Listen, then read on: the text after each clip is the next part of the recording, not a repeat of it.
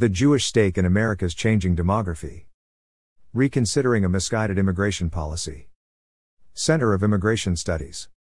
Stephen Steinlight. October 1, 2001. Preface: Challenging a Crumbling Consensus. This piece is the fruit of an authentic and deeply felt conversion experience, but much as one hankers to grab the reader's attention with a dramatic retelling of a great and sudden epiphany, it didn't happen that way. My change of heart, of thought, came gradually, even reluctantly. It was the product of a long evolution, one that occurred incrementally and unevenly over the years I spent as an advocate in the immigration debate, who came increasingly to doubt and now, finally, to disown his own case and cause.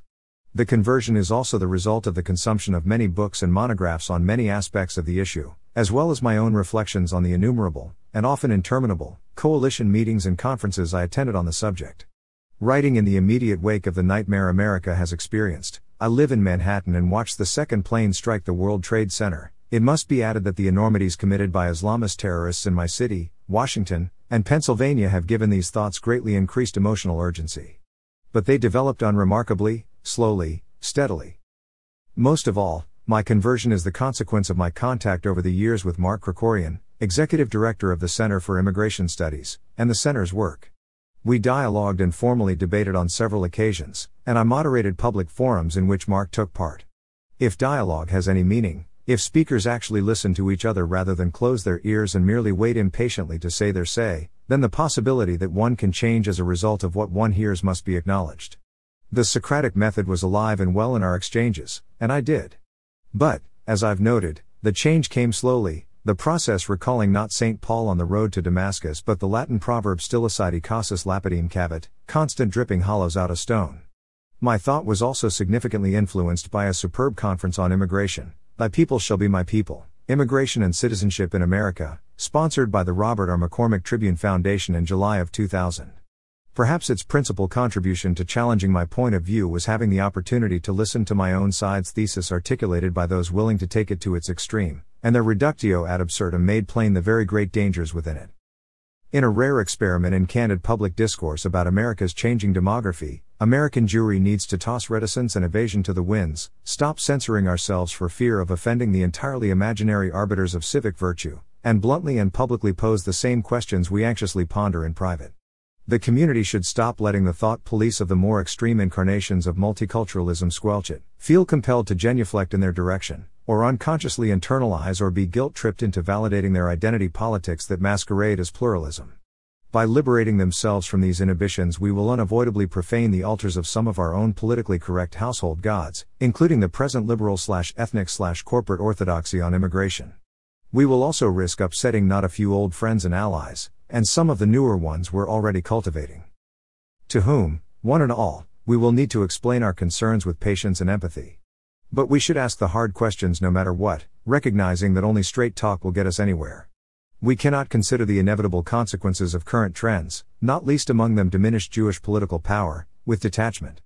Our present privilege, success, and power do not inure us from the effect of historical processes, and history has not come to an end, even in America. We have an enormous stake in the outcome of this process, and we should start acting as if we understood that we do. A people that lost 1/3 of its world population within living memory due to its powerlessness cannot contemplate the loss of power with complacency. We rightly ask, if I am not for myself, who will be for me? It must be acknowledged from the start that for many decent, progressive Jewish folk, merely asking such fundamental questions is tantamount to heresy, and meddling with them is to conjure the devil. But if we hope to persuade the organized Jewish community to adopt a new stance of enlightened self-interest with regard to the immigration debate, a debate that will surely become increasingly bitter, fractious, and politicized in the crudest partisan ways in the days ahead, we have little choice. Of equal urgency, and inextricably linked to that debate, is the mission of finding ways to strengthen national unity and social cohesion in America by resuscitating patriotic assimilation under demanding, historically unprecedented circumstances. This is emphatically not a time for expending much energy worrying about political good manners and seeking to anticipate each and every qualm of our hypersensitive current political allies, I hope soon to be former allies, not to mention the reactions of some of our own flock. And we can't afford to continue putting our heads in the sand, appealing as that is. The problem, and there is a problem, is not going to go away. Unlike the case with earlier eras of immigration, there appears to be no hiatus in the offing. According to figures just pre-released from the recent census, the number of Mexicans who have come to the United States legally and/or illegally has doubled in 1 decade. Leaving inviolate the historical Holy of Holies. It is critically important to state at the outset that this is neither to wax nostalgic, a culturally inconceivable stance, nor, heaven forbid, to find redeeming features in the evil, xenophobic, anti-Semitic, and Red Menace-based Great Pause in the 1920s that trapped hundreds of thousands of Jews in Europe. My then teenage father and his brothers, escaping the widespread bloody pogroms taking place throughout the Russian Empire during the civil war that followed the revolution, were very nearly stranded by it and left to the tender mercies of General Pogromchik Petliura's Russian and Ukrainian nationalist army. They managed to ship out of Danzig, walking to that Baltic port all the way from a small village outside Kiev, and get in just under the wire before the door slammed shut. Anyone familiar with the national/ethnic quotas that formed the basis for U.S. immigration policy in the years that followed will note not only their vilely discriminatory attitude toward Eastern and Southern Europeans, Jews most prominently, but also that even the tiny quotas allotted these undesirables were rarely met. So extreme was the anti-immigrant, anti-Semitic restrictionist attitude. America's vast moral failure to offer refuge to Jews fleeing Nazi persecution, a story told so powerfully by David S. Wyman in his 2 books and that of many subsequent historians, can never be forgotten. The story is told in the permanent exhibition of the United States Holocaust Museum, but with less prominence than it deserves, no doubt out of concern for appearing overly critical of the nation on whose national mall the museum stands. While the U.S. administration was fully informed how and where millions were being murdered in Europe, only a handful were grudgingly granted safety here. The story of the ship the St. Louis is perhaps the most poignant and widely known instance of this monstrous policy, but scores of Jews seeking refuge could tell equally appalling tales of grotesque treatment. Along with the trade in African slaves and the institution of slavery and the treatment of Native Americans, America's abandonment of the Jews to Nazi annihilation is arguably the greatest moral failure in its history. This shameful, frightening history has formed, as it were, the sacred moral basis for mainstream Jewish support for generous legal immigration. But Jewish memories of the failure of U.S. refugee policy and a national origins immigration policy abandoned some 36 years ago can no longer, serve as the basis for communal thinking on this issue.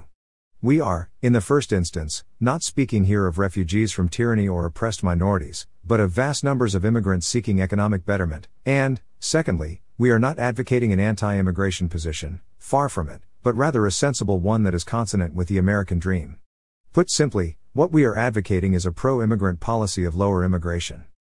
Also, let's confess it, it would be ridiculous to mistake the organized Jewish community's hesitancy to address the subject of the great cultural transformation of America for genuine equanimity.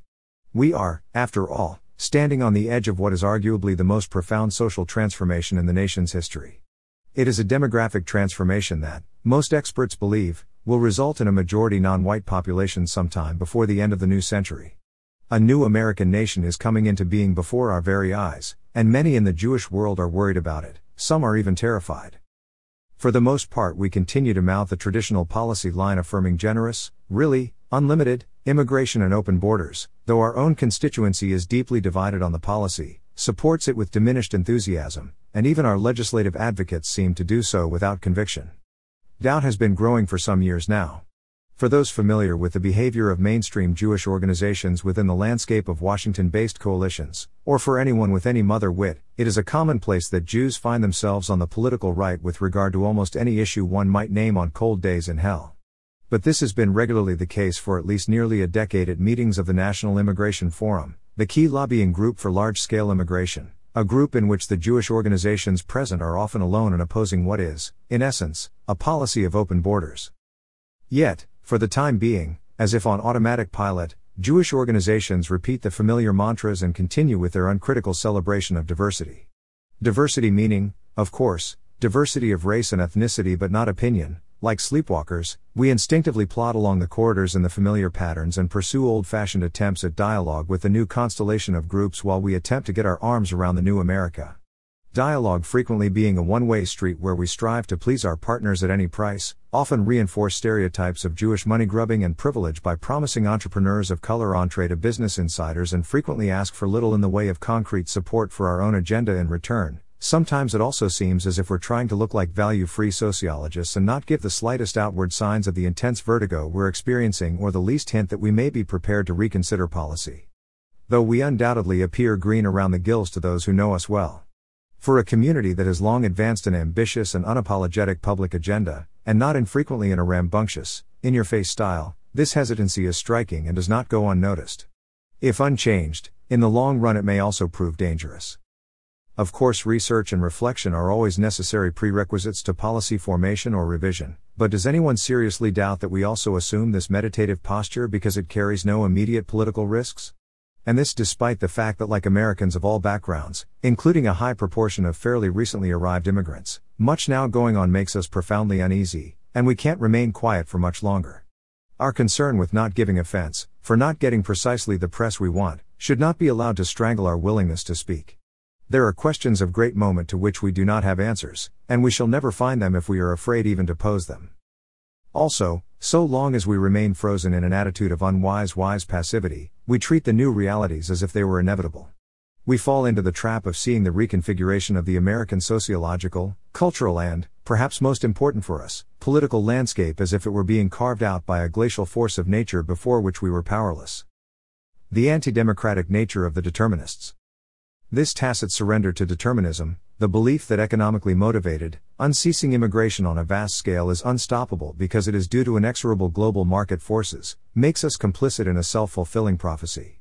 Such surrender also means, ominously, that we have, in effect, accepted the notion that something as momentous as immigration policy, and no public policy arena carries wider implications for the whole of American society, need not, indeed cannot, be subject to the democratic will of the American people. Given the rising unpopularity of current policy on immigration and even reports of isolated violence against immigrants nationwide, cutting off democratic channels of redress raises the specter of serious social unrest. Surrender to the alleged inevitable also makes a mockery of the rule of law, as evidenced by President Bush's recent ill-conceived, transparently political, and ethnically divisive initiative to grant legal status to some or all of the 3 to 4 million Mexican illegal immigrants in the United States. Predictably enough, now comes word the president may compound the error and extend a policy of sanctuary for lawbreakers to illegal immigrants of all backgrounds to satisfy disgruntled new arrivals from other ethnic groups who feel aggrieved.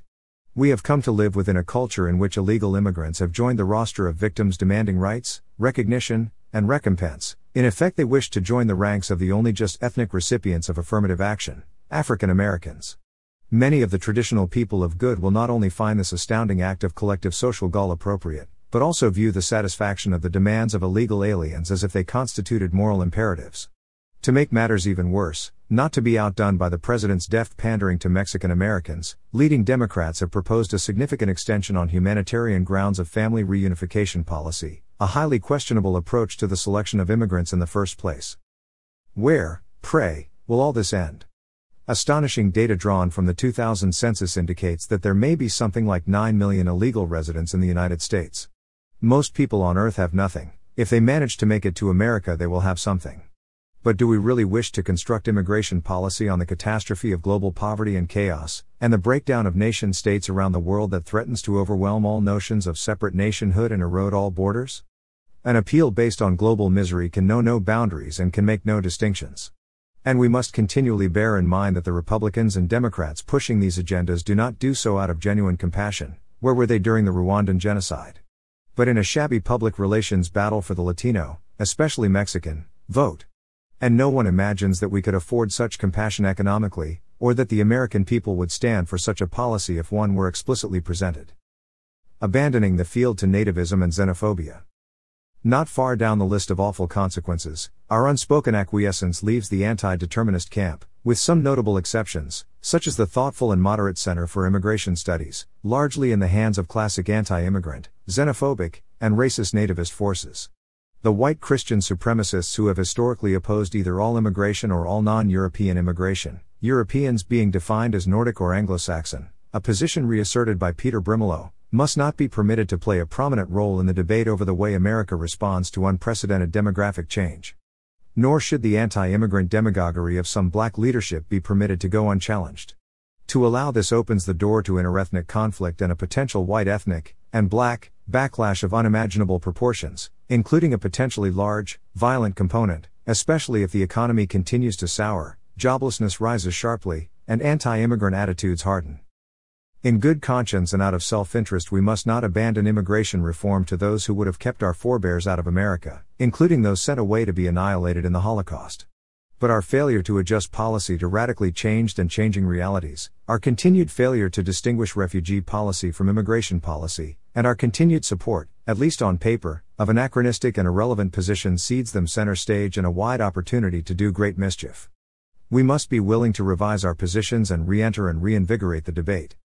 We need to rescue it from the influence of those who understand America not in terms of its abstract constitutional principles, not as embodied in the Bill of Rights, but rather in some Buchananite version of Blut und Boden. It was recently reported in the Tennessean that Buchanan's Reform Party has, unsurprisingly enough, made all-out anti-immigration a central plank of its platform, calling for a 10-year moratorium on all immigration. It must be admitted that this attitude clearly resonates with a majority of Americans. Every time representative samples of Americans are presented this option on opinion surveys of all sorts, they support it, though usually it is couched in the context of a 5-year moratorium. We are not advocating surrender to the thoughtless mob, but we are advocating the design of policy closer to where the American people actually are with regard to the issue, at the same time that we morally educate them to extend the parameters of their sense of community. Here is a good role for the Church.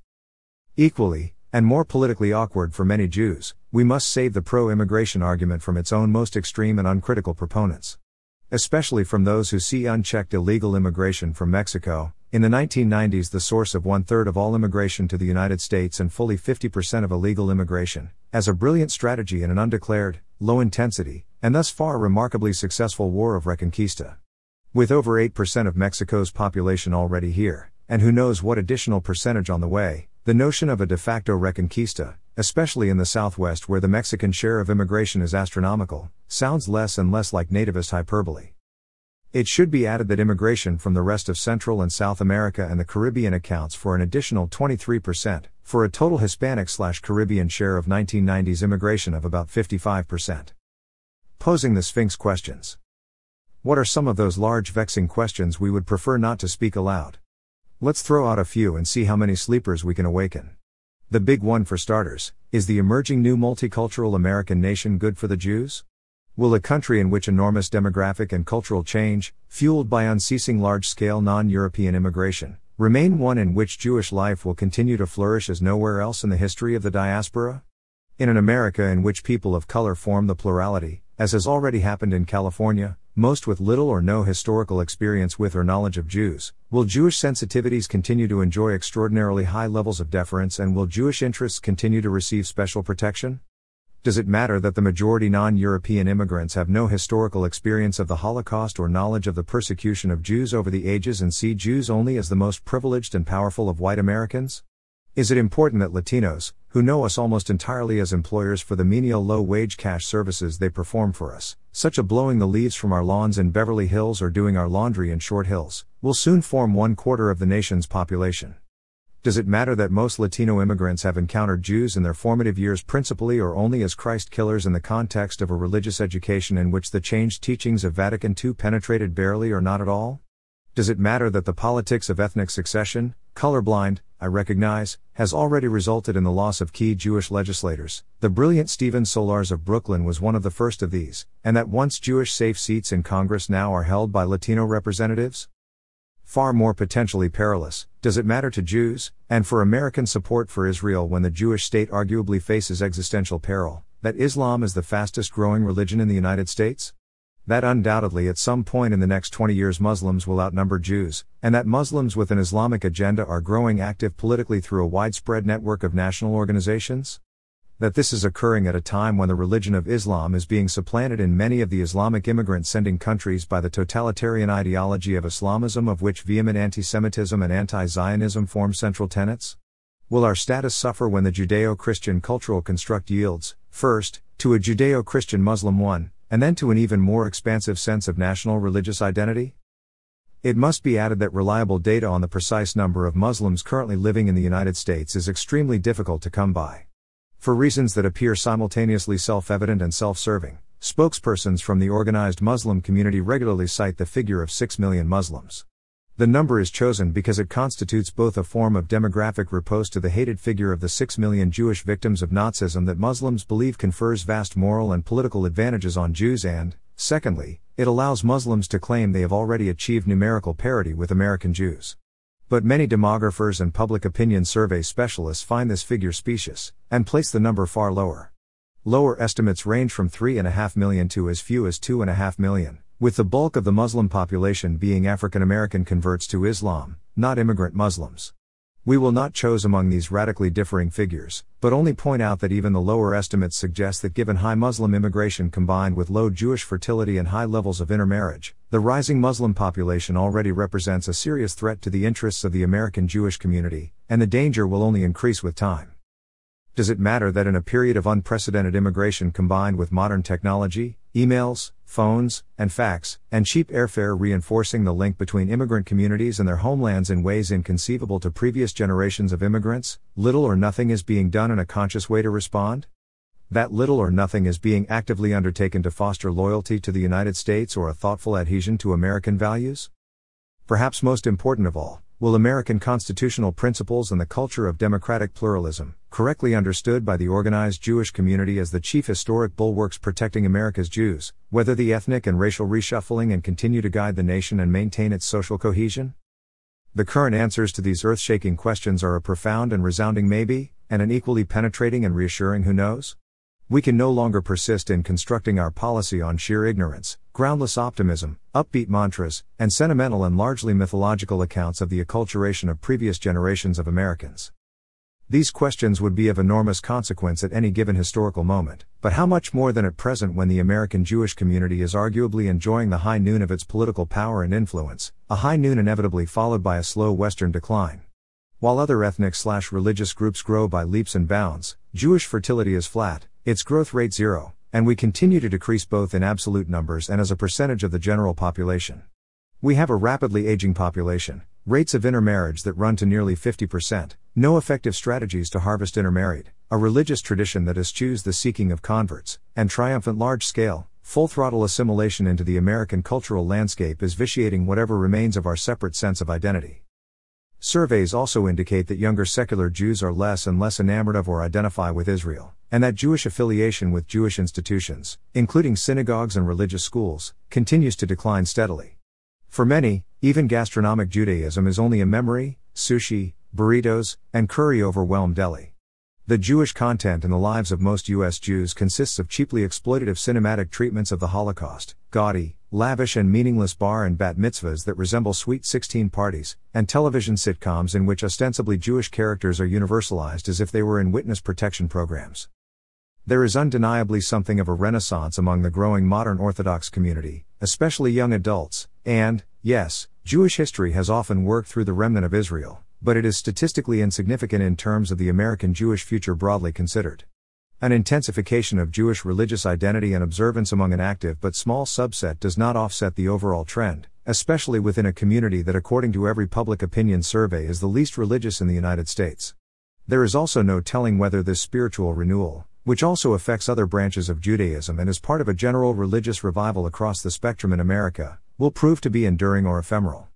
Religious revivals in America frequently turn into short-lived fads. In his brilliant novel American Pastoral, Philip Roth plots the trajectory of Jewish acculturation through the transformation of Jewish male names over the generations. Sid fathered Stephen, who fathered Sean. Roth forgot the next stage, however. A fair number named Sean have sons named Shlomo, but it is not so clear what Shlomo, son of Sean, will name his Kaddish. Facing up to the gradual demise of Jewish political power. Not that it is the case that our disproportionate political power, pound for pound the greatest of any ethnic/cultural group in America, will erode all at once, or even quickly. We will be able to hang on to it for perhaps a decade or two longer. Unless and until the triumph of campaign finance reform is complete, an extremely unlikely scenario, the great material wealth of the Jewish community will continue to give it significant advantages. We will continue to court and be courted by key figures in Congress. That power is exerted within the political system from the local to national levels through soft money, and especially the provision of out-of-state funds to candidates sympathetic to Israel, a high wall of church/state separation, and social liberalism combined with selective conservatism on criminal justice and welfare issues. Jewish voter participation also remains legendary. It is among the highest in the nation. Incredible as it sounds, in the recent presidential election more Jews voted in Los Angeles than Latinos. But should the naturalization of resident aliens begin to move more quickly in the next few years, a virtual certainty, and it should, then it is only a matter of time before the electoral power of Latinos, as well as that of others, overwhelms us. All of this notwithstanding, in the short term, a number of factors will continue to play into our hands, even amid the unprecedented wave of continuous immigration. The very scale of the current immigration and its great diversity paradoxically constitutes at least a temporary political asset.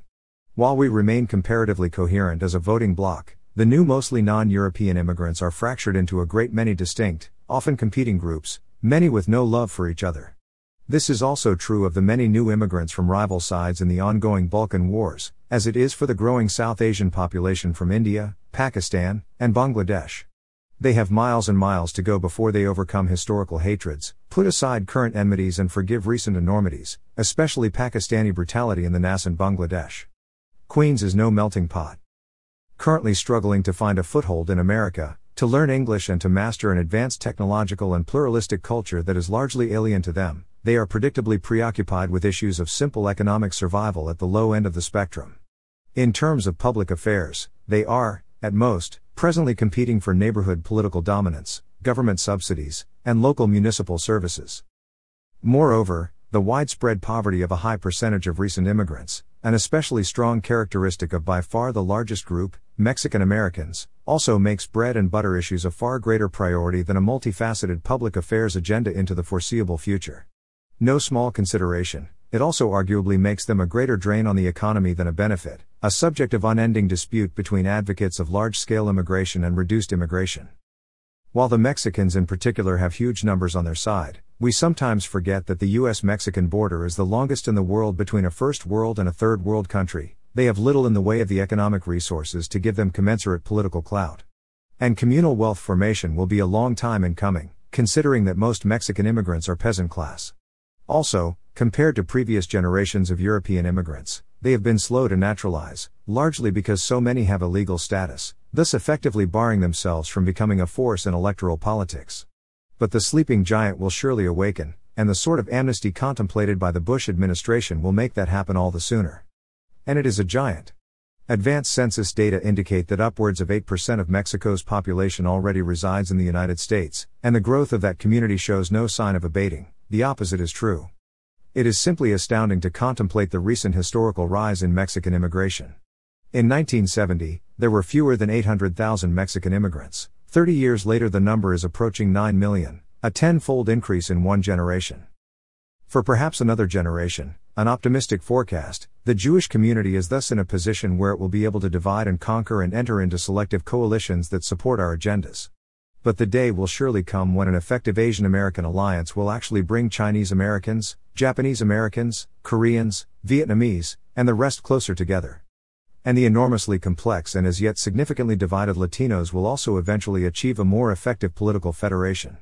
The fact is that the term Asian American has only recently come into common parlance among younger Asians. It is still rejected by older folks, while Latinos or Hispanics often do not think of themselves as part of a multinational ethnic bloc but primarily as Mexicans, Cubans, or Puerto Ricans. Even with these caveats, an era of astoundingly disproportionate Jewish legislative representation may already have peaked. It is unlikely we will ever see many more U.S. Senates with 10 Jewish members. And although had Al Gore been allowed by the Supreme Court to assume office, a Jew would have been one heartbeat away from the presidency, it may be we'll never get that close again. With the changes in view, how long do we actually believe that nearly 80% of the entire foreign aid budget of the United States will go to Israel? It is also true that Jewish economic influence and power are disproportionately concentrated in Hollywood, television, and in the news industry, theoretically a boon in terms of the formation of favorable public images of Jews and sensitizing the American people to issues of concern to Jews. But ethnic dominance in an industry does not by itself mean that these centers of opinion and attitude formation in the national culture are sources of Jewish political power. They are not noticeably Jewish in the sense of advancing a Jewish agenda, Jewish communal interests, or the cause of Israel. And television, the Jewish industry par excellence, with its shallow values, grotesque materialism, celebration of violence, utter superficiality, anti-intellectualism, and sexploitation certainly does not advance anything that might be confused with Jewish values. It is probably true, however, that the situation would be worse in terms of the treatment of Jewish themes and issues in the media without this presence. Supporting immigration by reducing its scale. Before offering specific recommendations about immigration policy, we should immediately anticipate the predictable opposition and state emphatically what we are not advocating. We are not advocating an anti-immigration position. It would be the height of ingratitude, moral amnesia, and gracelessness for a group that has historically benefited enormously from liberal immigration, as well as suffered enormously from illiberal immigration policies, to be, or to be seen to be, suggesting that we cruelly yank the rope ladder up behind us. It is also, frankly, in our own best interest to continue to support generous immigration. The day may come when the forces of anti-Semitic persecution will arise once more in the lands of the former Soviet Union or in countries of Eastern Europe, and Jews will once again need a safe haven in the United States. The Jewish community requires this failsafe. We will always be in support of immigration. The question is whether it should be open-ended or not. The question is what constitutes the smartest approach to supporting immigration? We also believe that generous immigration has been and remains one of the greatest strengths of American life for a multitude of reasons, perhaps the chief source of the remarkable social, cultural, and intellectual vitality and continual revitalization that is the byproduct of the periodic reinvention of American society. Along with our constitutional principles, democratic values, ideal of equal opportunity, and free market economy, immigration and the cultural variety it produces is one of the principal engines of our creativity, genius for invention, impatience with outworn ideas, anachronistic social arrangements, and stifling cultural conformity. It is also main source of a deep-seated historic tolerance for diversity. Which is not to say that Americans are ever well inclined toward the present crop of immigrants. We tend to dislike them in present time and only appreciate their virtues in retrospect, usually primarily as foils to compare to the even more repulsive characteristics of the newly unwashed arrivals in a curiously insincere but useful form of social nostalgia. American history is replete with outbreaks of political xenophobia, from the anti-Catholic Know-Nothing Party to the America First movement to Buchanan's Reform Party, and racism, in particular, has been our Achilles heel. But all in all, and especially in comparison to the more ethnocentric European and Asian societies, we have a comparatively excellent record with regard to welcoming strangers to our shores over time. Time is the key factor. We are, to use the well-worn cliché, a nation of immigrants, but acceptance only comes when a critical mass of what are perceived by ordinary Americans as characteristically American cultural norms and attitudes are imbibed and displayed by immigrants in their daily lives. Also, U.S. world leadership in virtually every area of science, high technology, in the learned professions, and in every sphere of artistic endeavor is the direct result of the vast range of sources of creativity that immigration provides. We are able to draw on distinctive modes of creativity and inspiration from across the entire earth and then liberate it in the free air of America to accomplish all it is capable of achieving. Immigration gives America intellectual, social, and artistic vitality unknown in equal measure anywhere else in the history of the world. Having made this sincere genuflection to the great good that has come of immigration, in light of unprecedented, ascending challenges, what changes might we contemplate with regard to Jewish advocacy on immigration and immigration-related issues? How should we think about acculturation, assimilation, and an old term we should not be ashamed to resuscitate, Americanization? For starters, we should give serious, immediate consideration to terminating our alliance with the advocates of open borders. We do not belong in their coalitions, and ally ourselves, instead, with pro-immigration advocates who favor immigration reform that includes moderate reductions in immigration, such as the Center for Immigration Studies. With them, and others, we should support an approach to immigration that restores its good name and helps immigrants make a successful, well-planned transition to American life. These goals are realistic only if the present stratospheric numbers are reduced, criteria for entry are rationalized, and legal and cultural processes of naturalization and acculturation are more efficient and deliberate. Successful immigration is defined in this context first of all as naturalization, acquiring citizenship, and, second, as striking a proper balance between ethnic/cultural group loyalty and a larger sense of national belonging. Immigration policy and identity politics. Our current policies encourage the balkanization that results from identity politics and the politics of grievance. The high percentage of new immigrants who are poor and uneducated, suffer linguistic handicaps, dizzying cultural disorientation, and possess no competitive skills for a post-industrial labor market remain effectively trapped within the underclass and/or the suffocating and meager support systems offered by their tight tribal enclaves. The numbers simply overwhelm available resources at the state and federal level. The new faith-based initiatives, so questionable from a First Amendment standpoint, potentially troubling in terms of generating sectarian strife over the pursuit of federal dollars, and capable of providing federal government sanction to discrimination, would also be utterly incapable of laying a glove on the problem. That is if, and it is a big if, The program survives the Senate and is found to be constitutional. Now, none of this would be a problem if we were willing to adopt the Chamber of Commerce/Wall Street Journal mentality. That worldview applauds an endless supply of immigrants as desirable in order to fill the bottomless demand for the wretched of the earth to occupy the bowels of the service sector, to suppress U.S. wages overall, and to further weaken the already marginalized American labor movement. But if we are interested in sustaining the American dream of upward mobility and social integration, that vision is both cynical and hopelessly inadequate.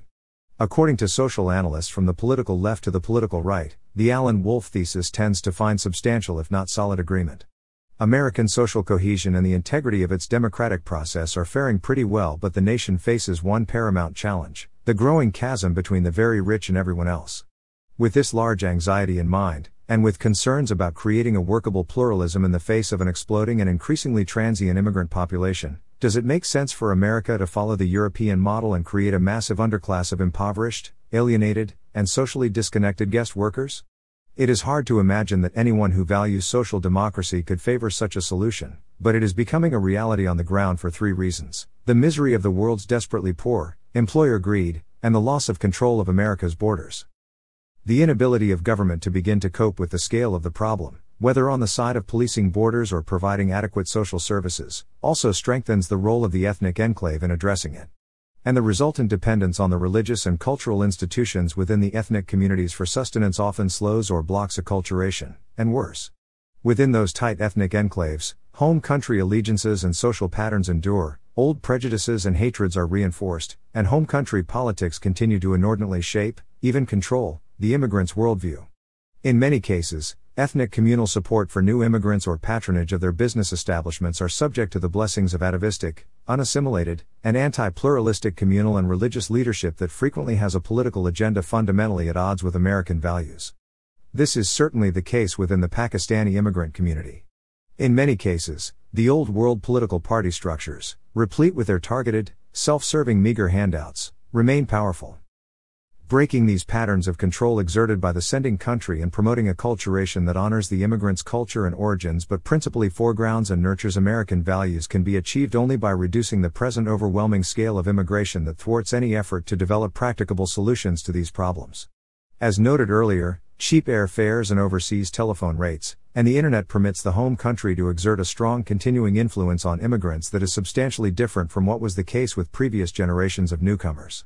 Many new immigrants are and remain, in effect, primarily citizens of their home countries and resident aliens in America, here merely to benefit from American resources and return income to the home country before returning themselves.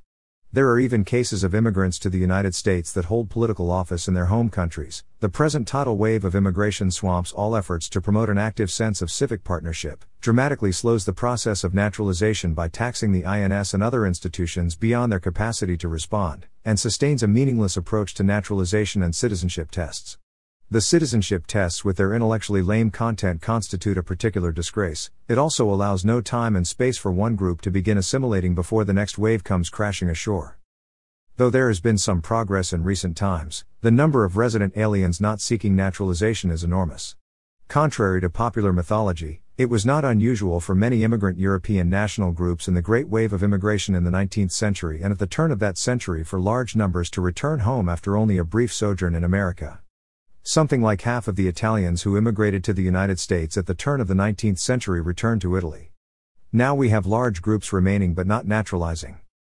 The time may have arrived to advocate a policy that determines that a legal prerequisite for immigration, in the first instance, is a sworn affidavit that the prospective immigrant will seek citizenship at the earliest practicable date, with timeframes rigorously enforced by deporting violators. The bottom line should be up or out. Needless to say, adequate funding must be provided to the INS to handle this process in an orderly and efficient manner. The goal of immigration should be citizenship, an acceptance of the rights and obligations of full participation in the national life, accompanied by an embrace of American political and social values. Its goal should not be access to opportunities for better paying jobs and public benefits, and nothing more. Trendy postmodernism skews the debate. There are, of course, within the opinion-making set, increasing numbers of trendy philosophical internationalists, mostly privileged academicians protected from real-world pressures by tenure, who strenuously object to the notion that one must select and emphasize one aspect of the multiple cultural and national identities human beings possess. Though still a relatively small fraternity, one bumps into them more and more at Foundation-sponsored conferences on immigration policy.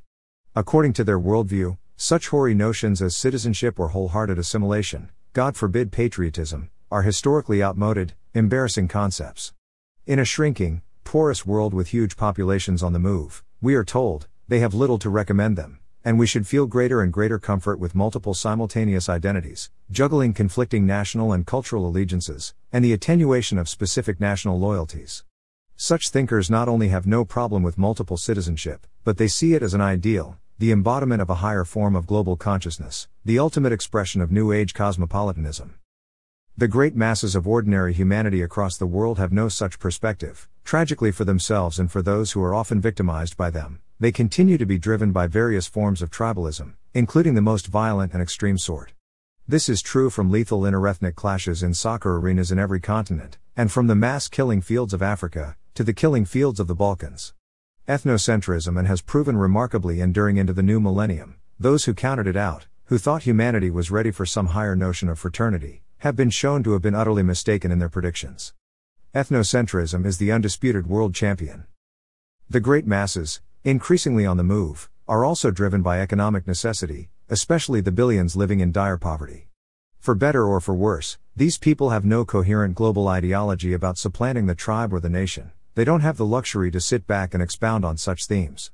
But there is a cadre of dilettantes with academic and law degrees who proffer a postmodern philosophy that sees the nation-state, even open ones with pluralistic values, as an anachronism. They constitute an intellectual cheering section for the breakdown of law, historical notions of what makes for nation-states and civil society, civic traditions, the violation of the sanctity of borders that once commanded unquestioned assent, and use a term like patriotism only jokingly. They lend the present crisis the veneer of a conceptual breakthrough. Jews and identity politics. We Jews need to be especially sensitive to the multinational model this crowd, many of them Jewish, is promoting. Why? Because one person's celebration of his own diversity, foreign ties, and the maintenance of cultural and religious traditions that set him apart is another's balkanizing identity politics. We are not immune from the reality of multiple identities or the charge of divided loyalties, a classic staple of anti-Semitism, and we must recognize that our own patterns are easily assailed, and we need to find ways of defending them more effectively as the debate goes on. Much public opinion survey research undertaken in recent years continues to indicate that large numbers of Americans, particularly people of color, assert that Jews are more loyal to Israel than the United States. For Jews, it is at best hypocritical, and, worse, an example of an utter lack of self-awareness, not to recognize that we are up to our necks in this problem. This has been especially true once we were sufficiently accepted in the United States to feel confident enough to go public with our own identity politics. But this newfound confidence carries its own costs. People are observing us closely, and what they see in our behavior is not always distinct from what we loudly decry in others. One has to be amused, even amazed, when colleagues in the organized Jewish world wring their hands about black nationalism, Afrocentrism, or with cultural separatism in general, without considering Jewish behavioral parallels. Where has our vaunted Jewish self-awareness flown? I'll confess it, at least, like thousands of other typical Jewish kids of my generation, I was reared as a Jewish nationalist, even a quasi-separatist. Every summer for 2 months for 10 formative years during my childhood and adolescence I attended Jewish summer camp. There, each morning, I saluted a foreign flag, dressed in a uniform reflecting its colors, sang a foreign national anthem, learned a foreign language, learned foreign folk songs and dances, and was taught that Israel was the true homeland. Emigration to Israel was considered the highest virtue, and, like many other Jewish teens of my generation, I spent 2 summers working in Israel on a collective farm while I contemplated that possibility. More tacitly and subconsciously, I was taught the superiority of my people to the Gentiles who had oppressed us. We were taught to view non-Jews as untrustworthy outsiders, people from whom sudden gusts of hatred might be anticipated, people less sensitive, intelligent, and moral than ourselves. We were also taught that the lesson of our dark history is that we could rely on no one. I am of course simplifying a complex process of ethnic and religious identity formation. There was also a powerful counterbalancing universalistic moral component that inculcated a belief in social justice for all people and a special identification with the struggle for Negro civil rights.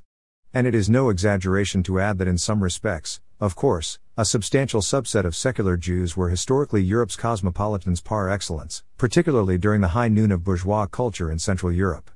That sense of commitment to universalistic values and egalitarian ideals was and remains so strong that in reliable survey research conducted over the years, Jews regularly identify belief in social justice as the second most important factor in their Jewish identity. It is trumped only by a sense of peoplehood. It also explains the long Jewish involvement in and flirtation with Marxism. But it is fair to say that Jewish universalistic tendencies and tribalism have always existed in an uneasy dialectic. We are at once the most open of peoples and one second to none in intensity of national feeling. Having made this important distinction, it must be admitted that the essence of the process of my nationalist training was to inculcate the belief that the primary division in the world was between us and them. Of course, we also saluted the American and Canadian flags and sang those anthems, usually with real feeling, but it was clear where our primary loyalty was meant to reside. I am also familiar with the classic, well-honed answer to this tension anytime this phenomenon is cited. Israel and America are both democracies, they share values, they have common strategic interests, loyalty to one cannot conceivably involve disloyalty to the other, etc., etc., all of which begs huge questions, including an American strategic agenda that extends far beyond Israel, and while it may be true in practice most of the time, is by no means an absolute construct, devoid of all sort of potential exceptions. I say all this merely to remind us that we cannot pretend we are only part of the solution when we are also part of the problem. We have no less difficult a balancing act between group loyalty and a wider sense of belonging to America. That America has largely tolerated this dual loyalty, we get a free pass, I suspect, largely over Christian guilt about the Holocaust, makes it no less a reality. At the very least, as the debate over multinational identity rises, I hope the Jewish community will have the good sense not to argue in favor of dual citizenship and other such arrangements. I would also advocate that those who possess dual citizenship to relinquish it in order not to cloud the issue and to serve the best interests of the American Jewish community and of American national unity. The recent case of the Israeli teenager who committed a murder in suburban Maryland, his victim was a young Latino, and fled to Israel, where he was permitted to remain despite attempts at extradition by U.S. prosecutors, with considerable congressional support, must never be repeated. That incident inflicted serious damage on Israel's good name, and it shapes the public's perception of Jews as people in a special category with additional rights who have a safe haven where they can escape the reach of American justice. Promoting patriotic assimilation and reviving civic virtue. In addition to greater Jewish self-consciousness of our standing, as well as stake, within the unfolding drama, there are specific programs and policies we should advance to promote patriotic assimilation, to see that in the scales that balance group loyalty with national allegiance, patriotism to America weighs more heavily. As part of our advocacy regarding the reform of public education, we should make a strong case for the revival of civic education as part of the core curriculum for all students, not only recent arrivals. Levels of political awareness among young people, just like levels of participation by adults in the electoral process, have become a scandal in the United States. For most Americans, truth to tell, were the Bill of Rights rescinded tomorrow, it would make no material difference in their lives. Freedom of choice and individual rights in America remain sacrosanct principles, but they appear to operate almost exclusively in the context of consumer choice, rather than political loyalties. We have brand loyalty. All of America would benefit by a renewed education in civic values and participation, not simply the newcomers. We ought to know something about what we profess to believe in. Also, in the interest of advancing the concept of e pluribus unum, Jewish organizations should cease their well-intentioned but groundless support for bilingual education, switch sides in the debate, and come roaring in as strong opponents. Our opposition to bilingual education ought to rest primarily on symbolic grounds rather than on educational ones, though common sense, as manifested in the huge majorities of Spanish-speaking parents polled on this question who wish their children to be mainstreamed into classes taught in English, should not be ignored. Data on the efficacy of bilingual education is inconclusive. Clearly much of it is dreadful, though some programs in some locales appear to yield good results when they function as brief way stations on the road to integrating students into classes taught in English. But there is an overriding importance in sending the message that we have a lingua franca in the United States, and it is English. It is also the language of our great founding documents. It is particularly important to stress this point given the undeclared war of Reconquista that is being waged by Latino nationalists. Of course, the usual separatist ethnic political leadership cadre that pretends to speak for their communities of origin supports bilingual education, largely for political reasons. The alleged embarrassment of recent immigrants and the emotional difficulties of school-age kids mask another agenda. That agenda is a mission to displace English as the cornerstone of a larger educational orientation towards Western/European civilization. They see that traditional orientation in paranoid fashion promoting an evil Anglo-Saxon, Eurocentric cultural hegemony at the expense of the cultures of people of color and indigenous people, also always of color. I find such claptrap beneath contempt, but it must be recognized that this is the essence of that debate from the standpoint of ethnic leadership.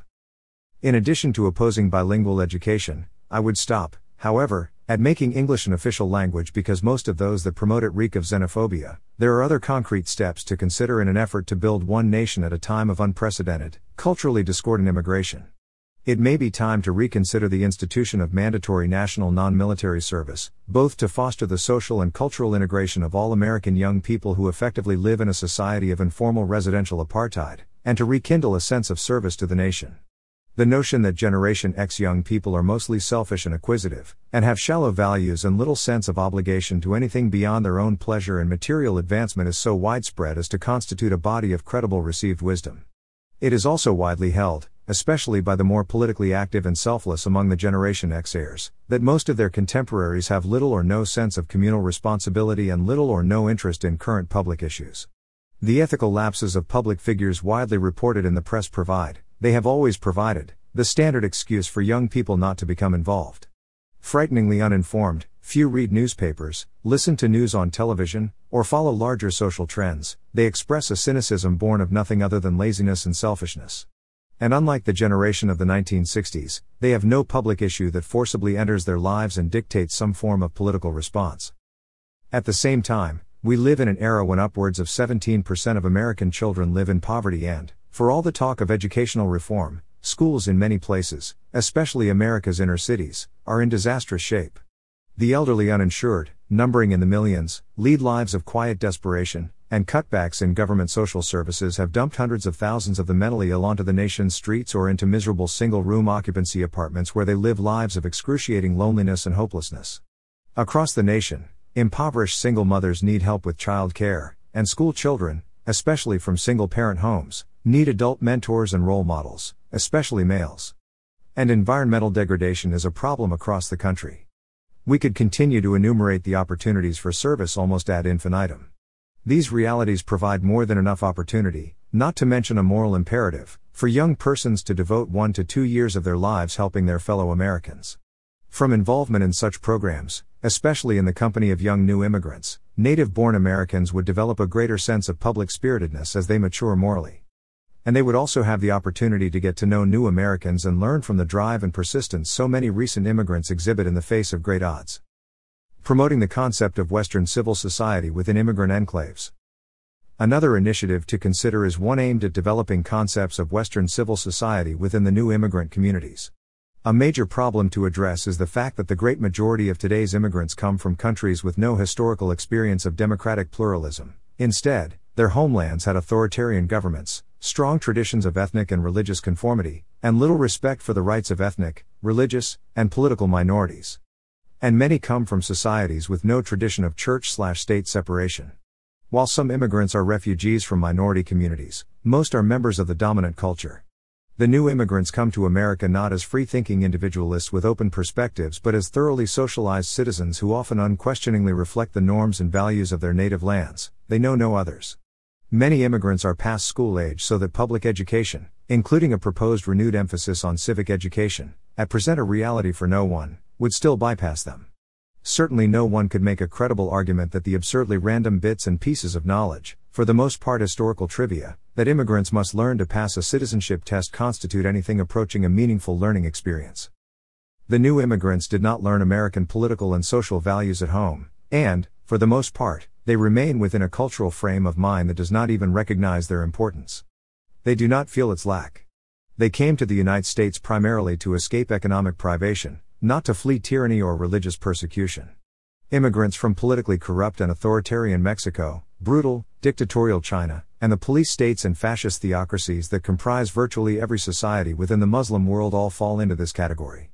It is incumbent on government at the state and local levels, ideally with the generous support of the corporate and foundation sectors, to develop large-scale and long-lasting initiatives to build understanding of and respect for Western ideals of civil society in the new immigrant communities. Without such ambitious initiatives, it may take more than one generation to break the stranglehold of the old world. The special problem of Muslim immigration and the rise of Islamism. Apart from the loss of political power that will inevitably result over time from the sweeping demographic reconfiguration of the American social landscape, undoubtedly the greatest immediate threat to the well-being of the American Jewish community and its interests stems from large-scale immigration from the Muslim world. The events of September 11 that have forever altered the nature of ordinary life in America, and have shattered the happy illusion of American invulnerability, make the current immigration policy supported by many Jewish organizations appear not merely as the height of irresponsibility, but as irrationally, almost criminally self-destructive. The special problem of large-scale Muslim immigration to the United States derives primarily from the worldwide ascent of Islamism, often referred to as fundamentalism and increasingly jihadism, a totalitarian political ideology with strong theocratic and fascistic elements that is proving enormously compelling to millions of Muslims across the globe. It is without a doubt the most powerful ideological force in the Islamic world, including among Muslims in the United States. Islamism is profoundly hostile to pluralism, religious tolerance, democracy, secular civil society, Jews, Zionism, Israel, and to the United States, the Great Satan. It is a movement that festers and spreads in the impoverished conditions within corrupt regimes, often in response to the venality, inhumanity, and tyranny of local secular regimes.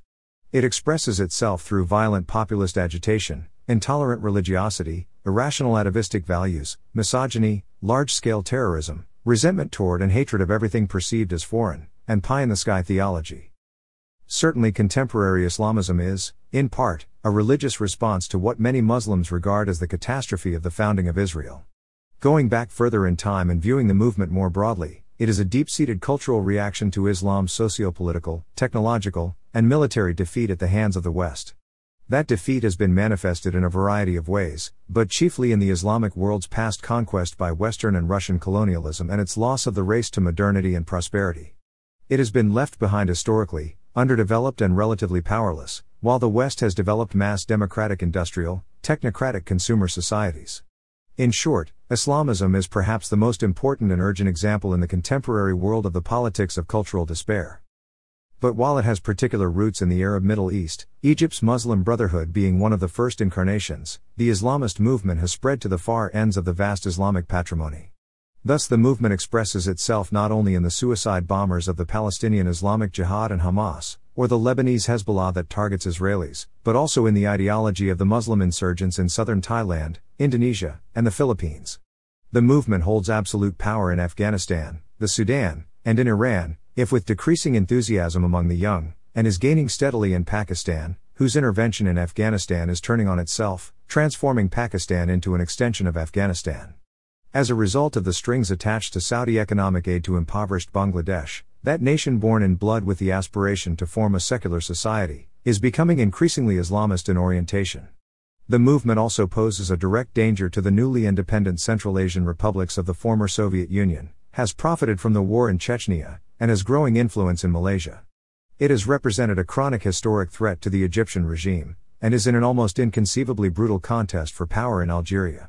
While the Islamist movement is carefully monitored within conservative Saudi Arabia, which brooks no political opposition to the regime or potentially subversive religiosity, the Saudis, with untold oil wealth, are the major financial backers of this movement worldwide. It is not merely Osama bin Laden who uses his inheritance of $350 million to promote global fundamentalism, including the terrorism associated with it. It is the Saudi regime itself. And all the while Saudi Arabia presents itself as a moderate regime and historic friend of the United States. The great danger Islamism poses to the United States in particular, its savage hatred of America and American values, are impossible to overstate. Islamism is a monster capable of the most despicable and atrocious acts of violence against its perceived enemies. This reality has now been experienced and witnessed directly by the American people in the horrific events of September 11, the destruction of the World Trade Center, the attack on the Pentagon, and a failed attempt to blow up the White House, with a death toll topping 6,000. These crimes of mass murder, most probably the work of Islamist terrorists operating with state support in Islamist Afghanistan, is the worst single act of terrorism on American soil in the history of the United States. It is also one of the greatest single assaults on innocent human life in modern world history carried out in the name of religion. The tragic enormity beggars the imagination.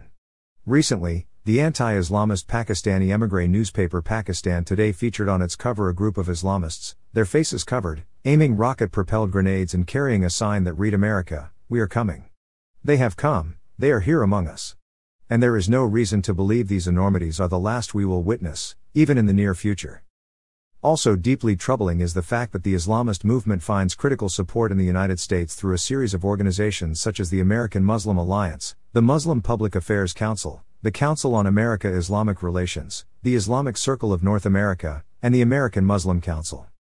These groups front as anti-discrimination organizations supposedly concerned principally with protecting the rights and sensitivities of Muslims and Muslim immigrants. Their main agenda, however, is to exert ideological control over the American Muslim community and to prevent its acculturation and assimilation. It should be pointed out that while the plurality of American Muslims hail from the subcontinent, India, Pakistan, and Bangladesh, the leadership of these organizations tends to be Middle Eastern, often Palestinian or fellow travelers involved in the Palestinian struggle against Israel. These organizations function as advocates, recruiters, fundraisers, and lobbyists on behalf of Islamist causes abroad, in recent times especially on behalf of their ilk in Afghanistan and Pakistan, the Balkans, Central Asia, and in the ceaseless struggle to destroy Israel. It is their extremism that creates the very negative stereotypes of Muslims they decry and accuse others of foisting upon them. Their venom in response to outside queries and criticism, continual raising of the red herring of Islamophobia, orchestration of fatwas by foreign mullahs against independent Muslim thinkers, the case of the scholar Khalid Duran is a recent example, and their militant international agenda stereotype Muslims as violent, intolerant, and repressive. That Jewish groups should remain stout defenders of an uncritical immigration and visa policy that allows for the open-ended entry of Muslim fundamentalists to the United States and then provides government agencies no means of keeping track of them is self-defeating to the point of being suicidal. It should be pointed out that many of the suspects recently arrested in association with the attacks on the World Trade Center and the Pentagon entered the United States from Saudi Arabia with legal visas. It must also be pointed out, regrettably, that to date, few American Muslims have come forward to challenge the self-proclaimed leadership role of these organizations, and there is thus no way to ascertain how representative these groups genuinely are. It must be admitted it is not easy to oppose them in the tight and often repressive world of immigrant communities, where economic survival is often achieved at the cost of political conformity, but change is beginning, although the new forces are at present no more than embryonic. Still, anti-Islamist Muslims are increasingly seeking and finding each other. The web is proving an excellent meeting place, and anti-Islamist organizations of Muslim independents and free thinkers are just beginning to spring up. But theirs is a long road, and they have only begun their work. It is also to be hoped that sometime in the future, the more pluralistic and spiritually open Muslim Sufi religious community, represented in hundreds of mosques across the United States, will find the courage to break openly with the current self-appointed leadership in the Muslim community. At the risk of being labeled the fool who rushes in where angels fear to tread, it must also be acknowledged that classic Islam itself, the traditional faith, and not the hideous political ideologies derived from it, is itself not unproblematic in its attitudes towards Jews, Christians, and other non-Muslims. The religious education of traditional, non-Islamist Muslims, literalism in Quranic exegesis, theological straitjackets imposed on scriptural interpretation, the study of text without context, and the virtual absence of intellectual self-critique, is filled with anti-Jewish teaching as well as a theology of contempt for the followers of other faiths. It is the case that fellow monotheists have been historically accorded at least official second-class status, an advance over the treatment accorded others, such as Hindus, Buddhists, or Baha'is, for example. But this condition is far removed from anything resembling authentic mutual respect and recognition of the equality of religious claims or commensurate spiritual authenticity. Powerful strains of religious triumphalism and religious supersessionism are central tenets of Islam. Such dangerous spiritual arrogance has been abandoned by many Christian denominations, largely as a product of Vatican II and years of interfaith dialogue and soul-searching encounter. Christian believers, from Roman Catholics to members of such liberal Protestant denominations as the Congregationalists and the United Church of Christ, have, for example, adopted the view that God's covenantal relationship with the Jewish people remains unbroken and that the advent of Christianity neither erased nor cancelled it. In the United States, the Southern Baptist Convention forms a sad exception to this changed perspective, as do the traditional attitudes of several Orthodox Christian national churches. No parallel spiritual generosity exists in Islam. While Muslims are prepared to offer the passing genuflection to Jesus or prominent figures in the Hebrew Bible, the tone is one of enormous condescension. Muslim friends reared in traditional Islam in such countries as Pakistan and Bangladesh tell me it is impossible for a Muslim who remains in the mainstream of his religious background not to be an anti-Semite. On a more hopeful note, it is not impossible that Islam itself, as well as its attitude toward Judaism, will undergo a profound change in America. In the United States, many religions have become more open, tolerant, and pluralistic, but the process will take time. It will be hampered by the continuing pull of homeland politics and culture, and it will require the emancipation of the Muslim community from its traditional leadership. At this point, the kind of radical reformation required with regard to Quranic interpretation makes any advocate of such a change an apostate, a marked man. Similarly, any advocate of Islam's spiritual equality with Christianity and Judaism, as opposed to superiority, would be seen as a heretic whose blood should be shed. In the wake of the World Trade Center and Pentagon bombings, there have been countless exhortations from public figures ranging from President Bush to religious leaders, political figures, and police officials not to scapegoat all American Muslims and to protect them from reprisals. Of course, such exhortations are timely and necessary.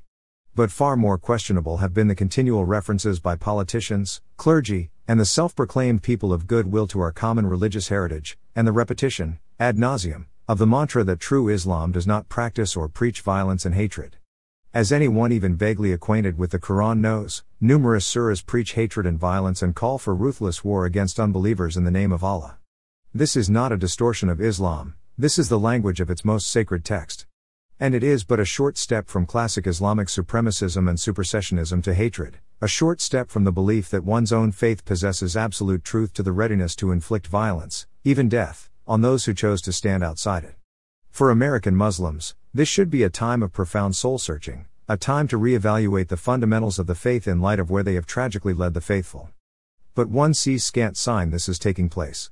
To the contrary, we are continually reassured by Muslim jihadist supporters, who recently have cleverly toned down their strident websites, that Islam is a religion of peace and told by, mostly, well-meaning and ill-informed Christian partners in dialogue with Islam that we must not confuse Islamism with Islam. Authentic believers in and practitioners of interreligious dialogue must now come forward and with rare courage and painstaking honesty call for a radical reformation of Islam's moral vision of the other, while Muslims, religious leaders, and ordinary folk alike, must confront the spiritual arrogance that deforms their faith and begets violence. The Jewish community's role in confronting the rise of Islam in America is, at least, fivefold. We must, 1. Seek to expose the real nature of our Islamist enemies, 2. Attempt to support the emerging free thinkers within the Muslim community, and 3. Work assiduously against Islamist political agendas, even as we seek, 4. To reduce prejudice against Muslim immigrants. But, again, 5. We should be seeking reductions in the number of immigrants from Islamist societies given their enormous antipathy to Israel, Jews, America, and the West in general. And we should be especially vigilant in opposing the admission of those Islamists seeking asylum from political repression in countries where secularist governments in such places as Egypt, Jordan, Turkey, Uzbekistan, etc. are struggling against attempts to overthrow them by Islamist religious fanatics. It is nothing less than monstrous that the planners of the first bombing of the World Trade Center and the would-be perpetrators of other terrorist acts often entered this country with refugee status. Does all this mean we should turn our backs on our long-standing commitment in favor of generous legal immigration or become pessimistic about America's ability to socialize the fresh crop of newcomers into acceptance of American norms and values? Does this mean that we favor one ethnic/racial configuration of American citizenry over another? The answer to both is a resounding no. What it does mean, however, is that our support needs to be more qualified, more nuanced, and that we should recognize that immigration that is unprecedented in its scale and unceasing intensity is neither good for immigrants nor good for the United States. The experience of the immigrant under present circumstances is often disastrous, and American social cohesion and notions of economic justice are seriously challenged. We should bring the numbers down to more manageable levels, do far more to integrate immigrants into mainstream American life, and inculcate the values of American civil society in immigrant communities. As Jews, we also have special concerns regarding the rising Muslim presence, particularly the ascent of Islamism, and we should be unashamed in pursuing our interests. The ultimate conundrum. Finally, I confess that I suspect that MTV, for better or for worse, will prove more powerful with young Muslim immigrants than the mullahs, and that the remarkable material and cultural attractiveness of American life will cause the new immigrants to follow, mostly, in the footsteps of their predecessors.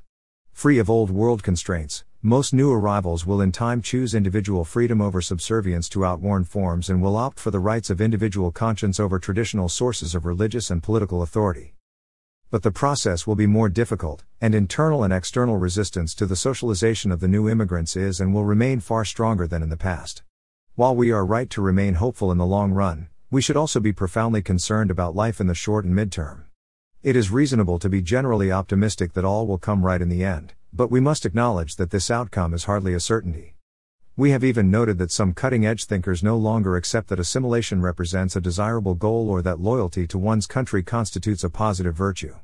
That leaves plenty of room for doubt, far too much regarding a matter of such great moment, and certainly enough to cause us to consider major modifications in our immigration policy now. Conservative risk assessment suggests, nay, it demands that we rethink major components of our current open-ended approach to immigration, and that we do so before we will have become complicit, through action or inaction, in a fait accompli that may have dire implications for Jews and for America. About the author. Dr. Stephen Steinlight was for more than 5 years Director of National Affairs, Domestic Policy, at the American Jewish Committee. For the past 2.5 years he has been a Senior Fellow at AJC.